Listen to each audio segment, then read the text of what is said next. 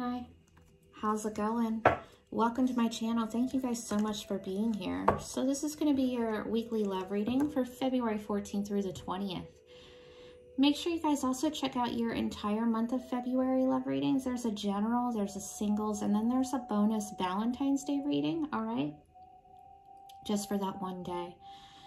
Okay, guys, at the very end of this reading, I will answer a yes or no question for you. So throughout the reading, try to think of a question that you have for me, and I can answer that for you at the end. It'll be the very last thing that I do. All right, here we go, Gemini.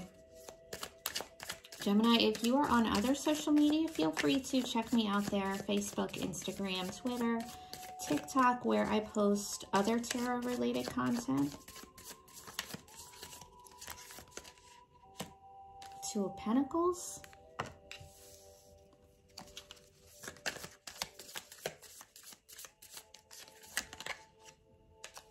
Nine of Swords.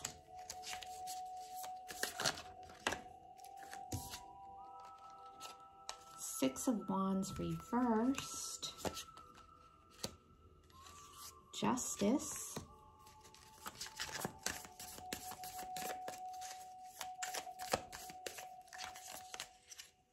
Ace of Pentacles.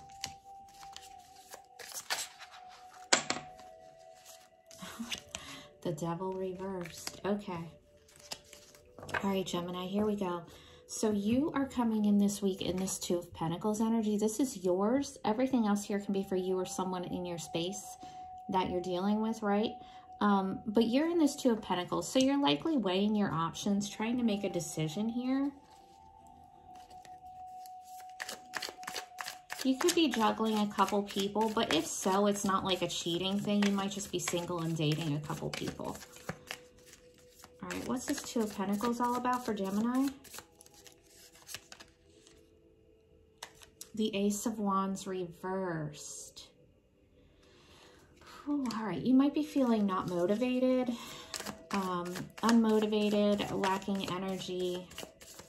You just might not be all that into anyone right now. Oh boy, and the Two of Cups. Okay, so there's something happening, Gemini. There's something happening here. You've got back-to-back twos with the Ace of Wands splitting them right in the middle, but it's reversed. So the Two of Cups is a soulmate connection. Now we have a ton of soulmates. I don't believe in just one soulmate here. So just an FYI, don't go too crazy with that. It doesn't necessarily have to be your forever person, but either way, you have a soulmate connection here that I don't know if you're even aware of or not. However, there's something here where somebody can't decide what to do about it, or you might have somebody where there's like your connection's really good, but there's like no attraction. Do you know what I mean? Like there's like no attraction here, or somebody might just not have the motivation or the energy for it. Get another one on that. Actually, I'm going to grab this deck. Could be with a water sign. Cancer, Scorpio, Pisces. All right, why is this Ace of Wands reversed here?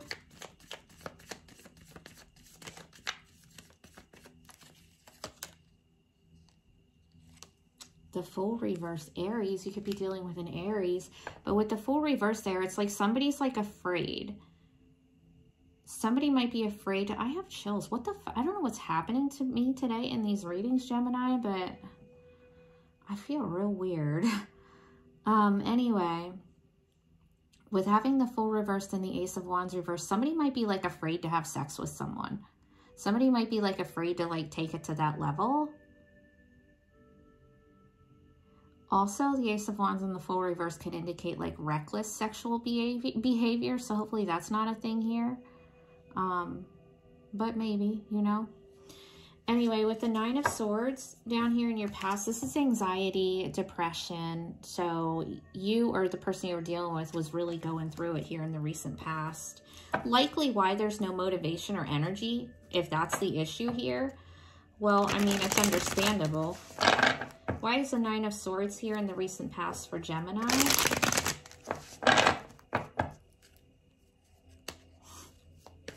Why is the Nine of Swords here in the recent past for Gemini? The High Priestess.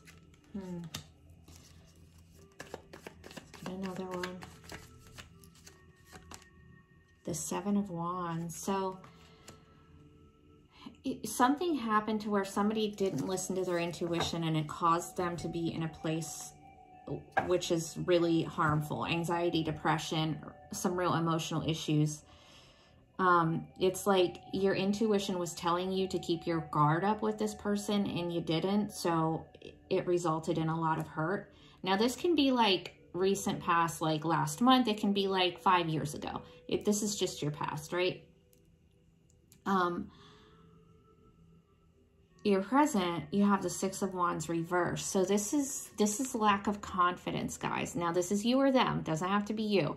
Somebody here in this situation has a real lack of confidence, but it might present as arrogance. It might present as like ego issues, but somebody feels like really unappreciated.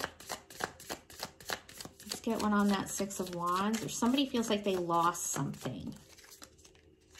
Oh my gosh. Oh, I don't know what the hell is wrong today, but I have these chills the whole time I'm doing these fucking readings, and they're not even that serious. I don't know why they feel so serious to me today. Shit.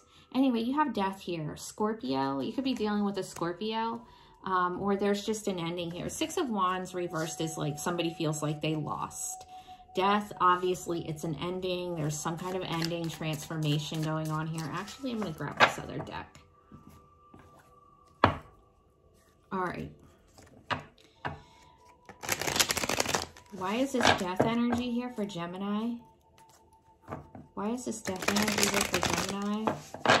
What is ending here? What is this all about?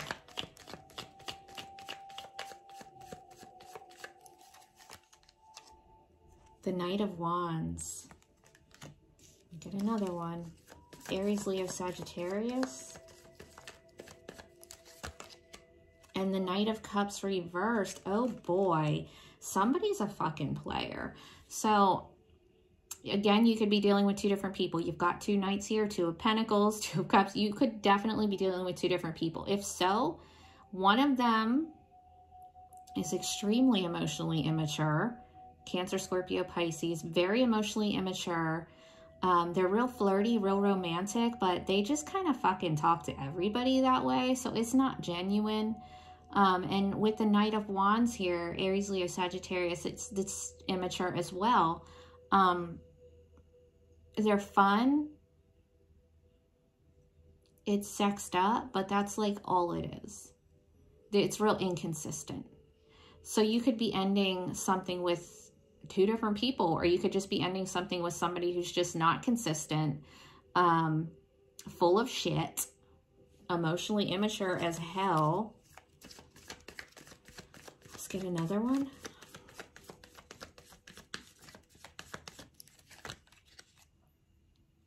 The Six of Pentacles. Yeah, you want something that's more balanced to you, that's more your equal, somebody who's going to put in the same amount of time, effort, energy that you are, and it just wasn't happening here.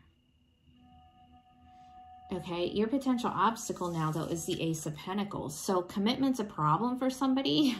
I don't know if it's you or the person you're dealing with. Somebody does not want to commit. All right, this is long-term commitment, Virgo, Taurus, Capricorn, but it's an obstacle. Like somebody just can't get to that committed point. Let's get one on the Ace of Pentacles. Why is that an obstacle? The Five of Wands, because there's drama. Somebody doesn't want to commit here because there's too much drama. There's too much arguing, disagreements. Somebody might feel like there's a lot of competition for the other person and they just don't want to commit because they feel like, you know, they either feel like you got a lot of people or you feel like they do, and it's just not worth committing because it would just be a lot of drama. Or you guys just really don't get along enough. But you've got that Two of Cups up there, so there's somebody here that is a good match for you, or it might be like they look like a good match for you, but there's not enough attraction. Or it's really just, I don't know, jeez. I think you've got more than one person. And again, I don't mean that as a cheating thing. I just think that I think there's several people involved here. All right, in your immediate future, you've got Justice, which is Libra. You might have a Libra coming in your future. With Justice here, though, this is things balancing out for you. You've got the Six of Pentacles followed by Justice. So you are getting to where you need to be. You are getting in a situation, whether it's just you by yourself or you attracting another person that is your perfect match for you. This is like karmic scales balancing out. You're not going to be in another connection here, not in the near future anyway, where it's not equally matched. All right, let's get one here on Justice. What is this Justice all about here? The Hangman reversed. Yeah, that's somebody finally taking some action on something when they previously were just not. Whether they were waiting for you, you were waiting for them, or just kind of just waiting for things to be the right time. That's some action actually being taken here. Let's get another one. And Strength, there you go. Overcoming obstacles. This is Leo as well. So if you were the one here that was having confidence, self-worth issues, you're getting over that.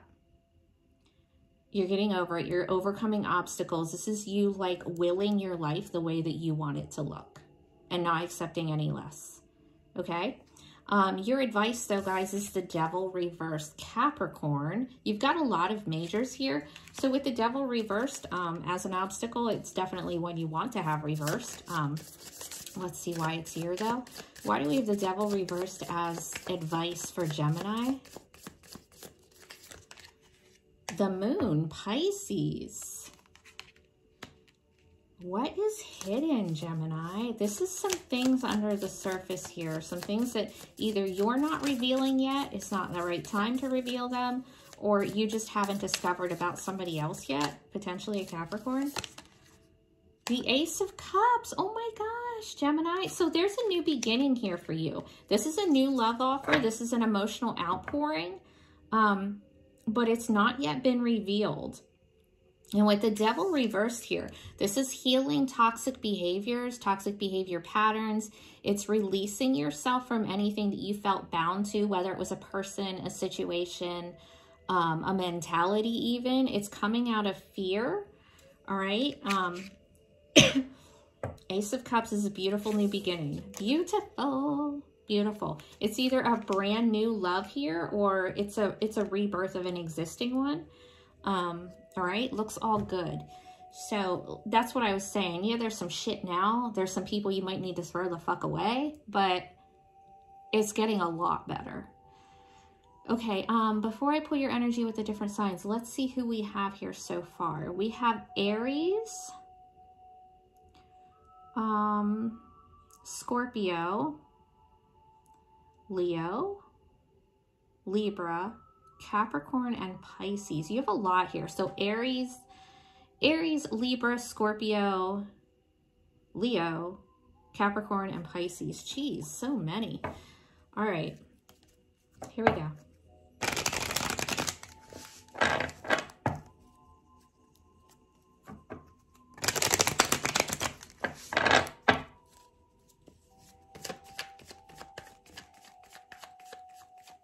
Gemini dealing with Aries. Gemini and Aries. Oh, the Ace of Cups, which you have here in your advice. A brand new beginning. Lots of emotion, lots of love. Gemini dealing with Taurus. Gemini and Taurus. Ace of Wands reversed. This might be the one that this reading's about, maybe, because you've got the Ace of Wands reversed in your energy. So if you're dealing with the Taurus, it's either just sex-based or there's like no attraction whatsoever. One extreme to the other. All right, Gemini dealing with Gemini. Gemini and Gemini. The Eight of Pentacles reversed now. That's not worth the effort. It's just a whole lot of repeated patterns. Gemini dealing with Cancer. Gemini and Cancer. Page of Cups. You could have a Cancer coming in, like a new Cancer, reaching out to you, expressing some kind of emotion to you, flirting with you, whatever. If you have an existing Cancer, this can be an apology. Gemini dealing with Leo. Gemini and Leo. The Ace of Pentacles reversed. If you're dealing with a Leo, they don't want to commit. Gemini dealing with, where are we at? Virgo. Gemini dealing with Virgo. Five of Pentacles reversed. So you could have a Virgo that's an ex that wants to come back to you, or you could have one that you ghosted, or they ghosted you and now they want to come back. Gemini dealing with Libra. Gemini and Libra. Seven of Cups reversed. Some clarity coming in about that connection. There's some confusion that's going to be cleared up there.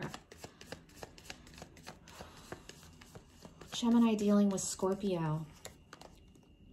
Page of Wands. If you have a Scorpio that is new, this is new communication coming in, likely sex-based. That's kind of Scorpionic anyway. Doesn't mean that that's all the further it's going to go. Maybe, who knows? But that's how it's going to start out. Gemini dealing with Sagittarius. Gemini and Sagittarius. Justice. There you go. You had that in your future. Maybe you have a Sagittarius coming in. If you are dealing with a Sagittarius, they are a good match for you. They will treat you like they're equal, and that can result in marriage. Gemini dealing with Capricorn. Gemini and Capricorn, the Eight of Cups. Nope, somebody's walking away from that disappointed. Gemini dealing with, where are we at? Aquarius. Gemini and Aquarius, strength, which you had in this reading. If you're dealing with an Aquarius, patience will be required there, but you guys will overcome any obstacles in your way if you choose to. Gemini dealing with Pisces, which you also had in this reading. Gemini and Pisces. Ooh, the Lovers. This is your energy, Gemini. So if you're dealing with a Pisces, they allow you to be your whole entire self. They kind of help to empower you. And this is a divine union, divine counterpart. Doesn't necessarily have to mean it's forever, but it's harmonious while it's happening if you want it. Okay. All right, let's get you some romance angels, Gemini.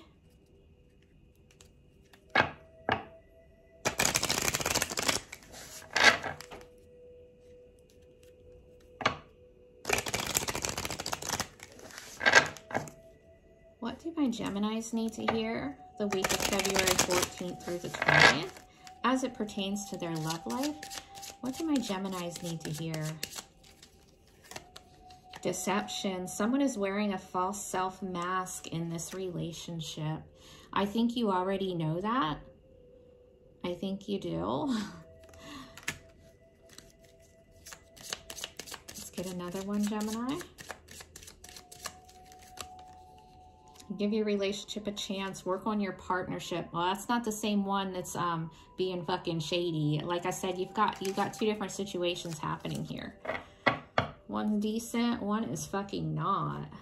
All right, let's get you some of these oracles. So this is like an offensive deck.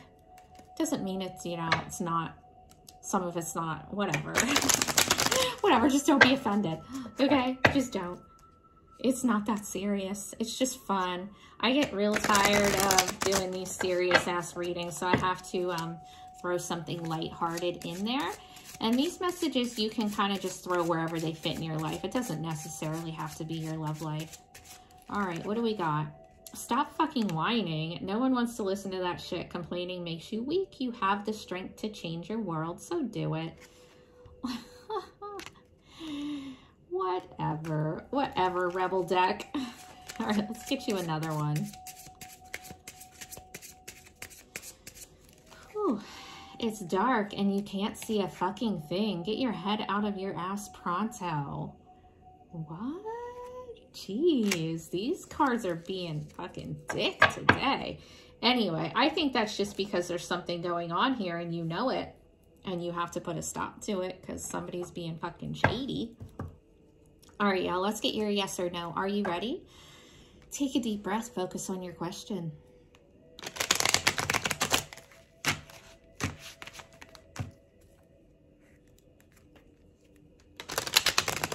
Yes or no for my Geminis? Yes or no, y'all? Yes or no? Yes or no? That's a yes with the 8 of Swords reversed. I hope you guys wanted it to be. You guys take care. Thank you so much for hanging out with me today.